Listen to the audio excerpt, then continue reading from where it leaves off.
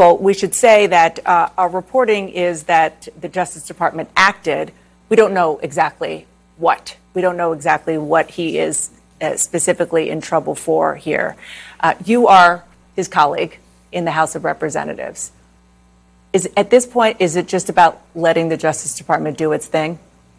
Sure, but he should have been asked to resign a long time ago from his own party. You know, he's the most famous member of Congress. That should be a shameful fact for all of us in Congress. You're pretty famous. No, not like George Santos. He's become a punchline. I mean, in a body that had Abraham Lincoln, John F. Kennedy, George Herbert Walker Bush, we now have George Santos, and we can't say he doesn't belong. What are we doing to the body? I mean, it is, forget Republican or Democrat. Why do you have someone like that sullying the name of the institution you serve in? That's the part of this I think will be the most consequential in appeal.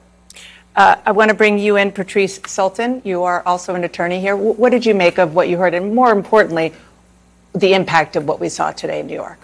Well, I think Laura framed the legal issues very well. Those are the rules of evidence that I think will be most relevant to the Court of Appeals determination.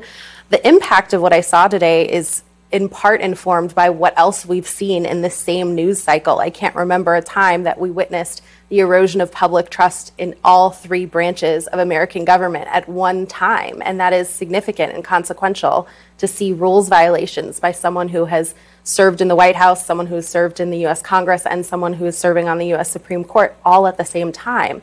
And while, you know, criminal prosecution and litigation doesn't always have a deterrent effect, I think there's an exception when we're talking about such a public and such an abuse of power by all three branches in the same week. Congressman Khanna, what's your reaction to what we saw today?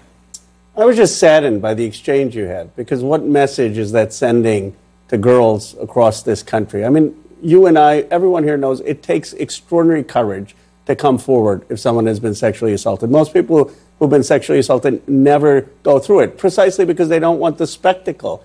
And then to have someone attack the jury system, the hallmark of our democracy, because it didn't come out their way, it sends a chilling effect to girls watching. And I hope people recognize the courage of Jean Carroll in coming forward with her story and recognize that in this country, we believe in the process. If you disagree, appeal, but don't attack the democratic process.